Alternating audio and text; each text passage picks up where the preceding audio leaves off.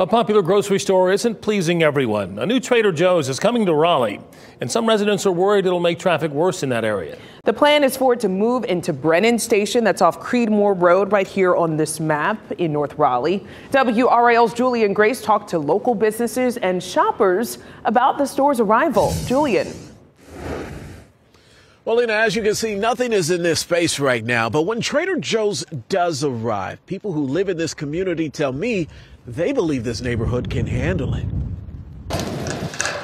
On any given day, shoppers are weaving down the aisles of this Trader Joe's on Old Wake Forest Road.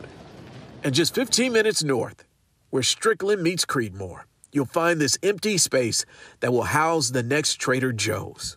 Honestly, couldn't be more excited, man. That's Nick Santrapietro, owner of Nancy's Pizzeria, where they're known for their deep dish pizza.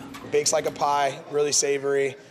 Can't get anything like it. The popular restaurant will sit next door to the store that's connected to Brennan Station Plaza, that's surrounded by this constant traffic. Traffic we captured from Sky 5 and also from the ground. It's a lot of traffic over here. When Briggs is open, there's a lot of traffic. I mean, Margot's brings a lot of traffic. But those who shop and live here are willing to accept a new tenant in this empty space, especially if it's Trader Joe's. I mean, it's great. I mean, the neighborhood and the shopping center is up to date and looks good out here. I think it'll do some good in this community. I thought that a big brand would need to come there. We couldn't be more grateful that it's Trader Joe's.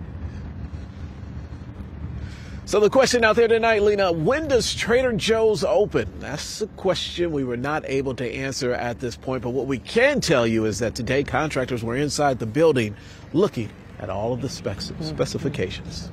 One more place for me to pick up ginger snaps that I love. I need one of those in my neighborhood. Julian Grace reporting live for us in Raleigh. Thanks so much.